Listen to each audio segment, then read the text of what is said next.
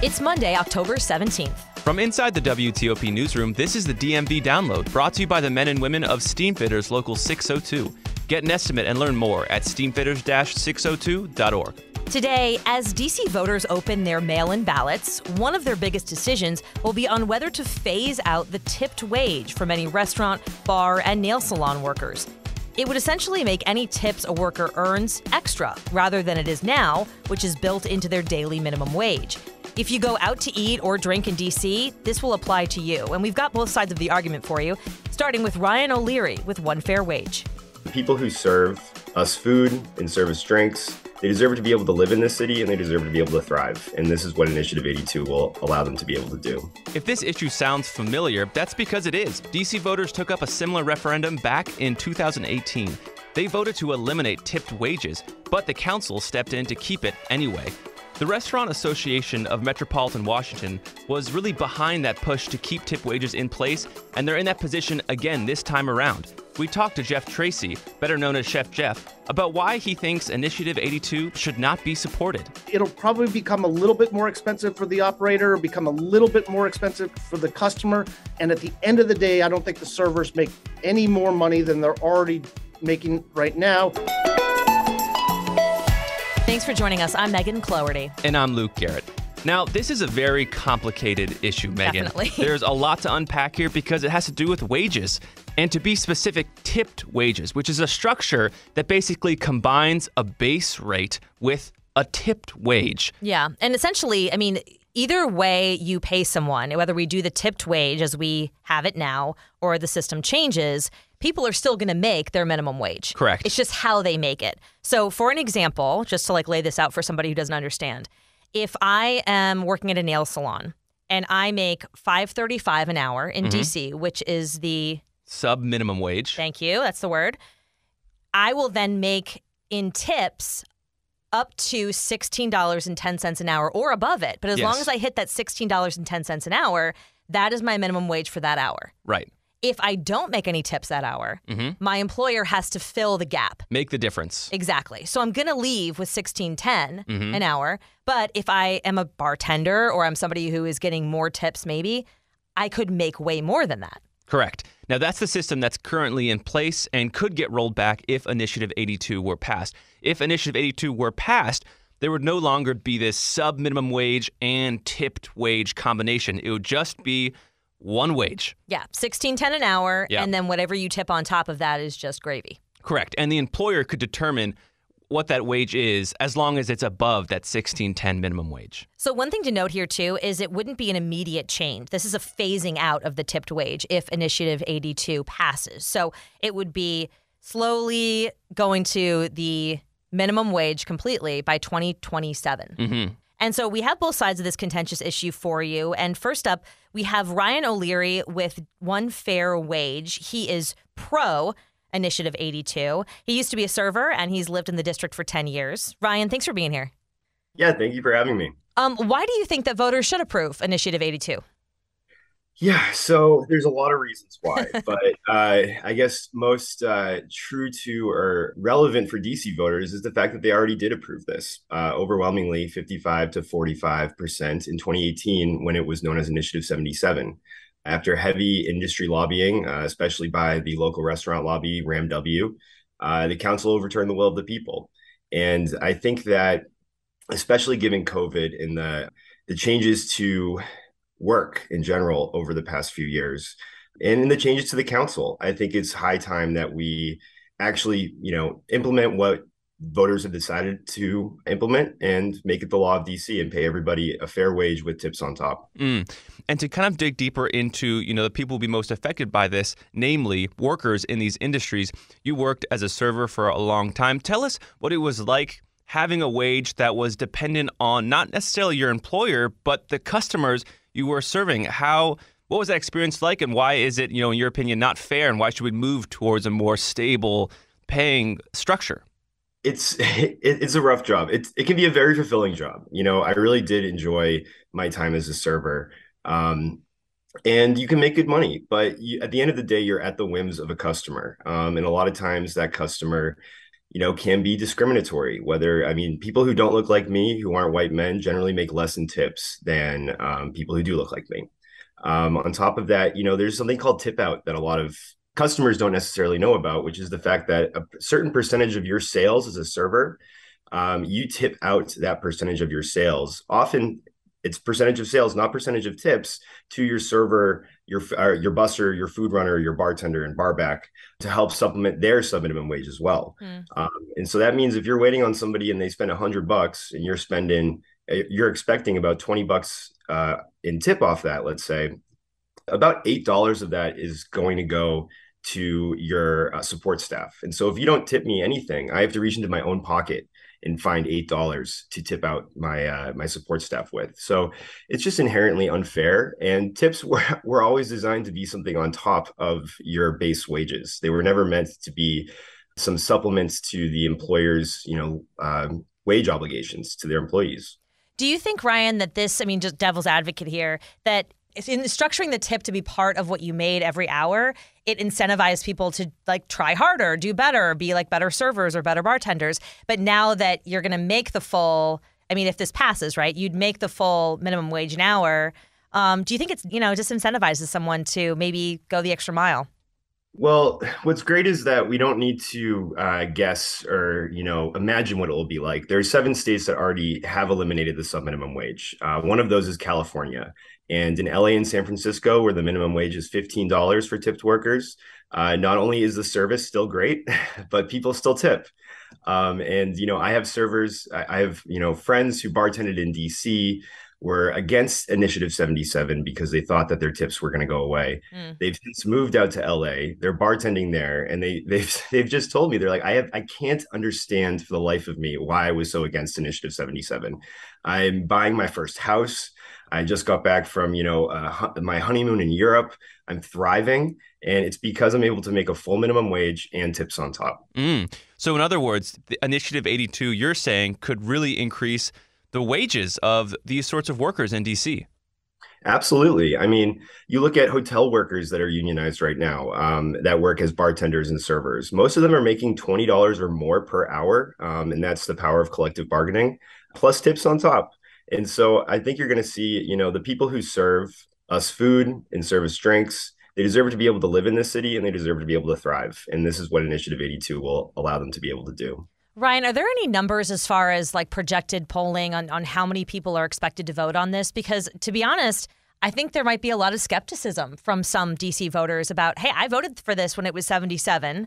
The council overturned my vote. What's the point, right? I mean, I don't want to say that that's how they should feel, but I'm wondering if there's a feeling out there like this, well, isn't the council just going to do what they want? Yeah, so the majority of the council, almost every council member has said that they will not overturn this. And to even further that fact, I've had 6 council members sign a pledge saying that they will not alter, amend, or otherwise, contradict the essence of the initiative if and when it is approved by voters. Okay. So I think we can all rest assured that if it does pass again this time, it will go into law. Likely early March due to the whole process of congressional review. And, we've talked a lot about the workers here, which is really the most important, subject of this issue. But there's also kind of a perspective of the customer. If Initiative 82 goes through, how will the customer experience, change at all? Will they experience any shift, or will it kind of just be more of the same? Oh, yeah, especially with the phase out idea. Exactly. It's not just going to be on January 1st, this changes. Yeah. So again, something I often, people are often worried about price increases and changes to the level of service. And, there are lots of restaurant owners here who also have restaurants in California, in Nevada, other places where there isn't a sub-minimum wage. And you can look at the menu prices out in those areas. They're very comparable, if not a little bit more of a bargain compared to in DC. And so I really don't think that there should be a big worry over some drastic price increase. I also, for a short amount of time, worked at a restaurant in Minneapolis, another state without a sub-minimum wage. No discernible difference, at least from my end as a worker in the industry, to the customer experience. The only difference was in that restaurant, we were able to pool tips with back of house. because we were all making at least the full minimum wage. And so if anything, service got better because then the people who make the food also had an invested interest in the customer's experience. Right. Do you think there's anything that when we talk about Initiative 82 that is not discussed that should be? I think it's important that, I mean, there's a lot of talk over the fact that apparently restaurant workers don't want this. And I can't emphasize how far from the truth that is. Lake Research Partners, a pretty reputable polling agency, they did a poll about a year ago of only tipped workers in DC and found nearly 90% support this initiative. And so I think it's important to remember that tipped workers are more than just the bartender at the high-end bar you like to frequent. They're the servers at Denny's and IHOP. They're the bussers and food runners. They're the people who really run this city. And they overwhelmingly do support this. The last question that just occurred to me is, tipping is kind of a cultural phenomenon, kind of unique to the United States. In Europe, there's more of a base pair for servers, and tipping is less of a cultural phenomenon. Is there a risk that as our country and maybe just DC changes to a more, if Initiative 82 happens, that tipping will go away and it won't be a revenue stream for these workers? Is that a fear at all? It's funny because there are always some restaurants that like to experiment with a no tipping allowed model. And it's actually the customers who get the most irate when they have to go to those restaurants. You're right. It is a uniquely American cultural institution. And Americans really like to do it. They get mad when they can't tip for good service, or where they can't, give a gratuity for a service that was given to them. So, maybe in generations. I mean, because also I don't think this is going to happen federally for a very long time. Right. But I don't think it's of any immediate worry to anybody. This isn't going to radically change the culture. All it's going to do is radically change the earning wages and the living standards of tipped workers around this city. Ryan O'Leary with One Fair Wage. Thank you for sharing your insight on this. We really appreciate your perspective. Thanks for having me. And after the break, we hear a different story regarding Initiative 82. We hear from Chef Geoff himself, Geoff Tracy. Backed by the experience of its hardworking members, Steamfitters Local 602 is ready to take on your next commercial, heating, cooling, HVAC, or refrigeration project. Steamfitters Local 602 adds value to our community through its partnerships with local contractors and building owners, all while keeping the focus on improving the lives of its members and their families throughout the DMV. For work that's on time and on budget, go to steamfitters-602.org to schedule your next project. That's steamfitters-602.org. Steamfitters Local 602. Changing lives. I'm Paul Wagner. Join me as I dig deep into the mysterious case of the Potomac River rapist. Listen to Unknown Subject, Season 3 of WTOP's award-winning American Nightmare podcast series, available now wherever you get your podcasts. We return now to the issue of Initiative 82, which again is a referendum on the DC ballot this November. We just heard the argument for passing the referendum, but restaurant owners say it will ultimately hurt workers and the industry as a whole, especially now. The Restaurant Association of Metropolitan Washington has mounted a large campaign to vote no on 82, and it's funded by some of the large restaurant groups, including some that you know very well, like Barcelona Wine Bar, Founding Farmers, Silver Diner, and Jose Andres' Think Food Group. So too is CGD, Geoff Tracy's group, and Geoff, who many people know as Chef Geoff, joins us now. Geoff, thanks for making the time for us. My pleasure. First off, why should voters oppose phasing out a tipped wage in D.C.? Why is it a bad move for workers, customers, and owners? Well, this is a very, very complicated situation. And you talk about restaurants, large restaurants that have contributed to this campaign.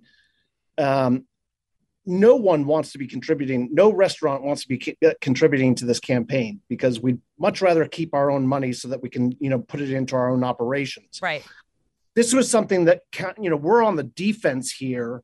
The outside, groups that, basically funded this ballot initiative, want to sort of change the entire sort of landscape of how the payroll system works in a restaurant environment. And so which is fine. I'm not sure a ballot initiative is the right place to deal with a very complex sort of, business economic payroll issue, but it's here, and it's coming up on November 8th. I think tipped employees, I think tipped wages are a great option for a lot of people. It's not for everybody. And it's very easy to get a job as a fixed wage hourly employee. You can do it at restaurants. You could do it at Amazon, Starbucks. You get a job at WTOP, where you know exactly how much you're going to make every single hour. Servers, tipped employees, people who choose to take on a tipped employees are guaranteed to get the base minimum wage, which is $16 and change right now. But a lot of their wages come from tips, but they have a large upside. So at Chef Geoff's, my servers make between $30 and $40 an hour, which is a lot more than you can make in a lot of places. Frequently we have situations in which tipped employees are making more than sort of salaried managers. Right. They're making more than some of the journalists who are interviewing me about these things. And so I think it's just a great opportunity. Tipped wages are a great opportunity for some groups of people. In other words, there's a real big potential to make big money. It's not necessarily assured, but that potential is really worth it. Now, back in 2018, we saw a similar initiative, 77, that kind of covered a very similar issue. Voters supported it, and then the D.C. Council ultimately didn't let it go through to law. But what was different about this initiative and back then in 2018 is that we've gone through a pandemic. What does that mean for voters who are thinking about this initiative this time around, now that the pandemic has really hurt restaurants? Does that play in at all? Yeah, I mean, I guess it plays into the reality of the situation. Restaurants have gone through a lot over the last few years, but the restaurant business has always been complicated and challenging. So I think it would have been difficult after I-77, and I think it will be complicated after I-82. Do restaurants have the resolve to get through something like this? Absolutely. But I do not think that the advocates who are advocating for this initiative understand how a payroll system or the profit and loss statement works in a restaurant. I do not think that the servers at Chef Geoff's or at other restaurants that are making $30, $40 an hour are all of a sudden going to be making $40 or $50 an hour. Question for you, Geoff. We just spoke with Ryan O'Leary over at One Fair Wage, and he was saying how the concept that a lot of customers don't understand when they're leaving a tip or not leaving a tip, depending, is the tip back situation, where a lot of servers in different restaurants have to share the tip they get with the busboys and the cooks and what have you.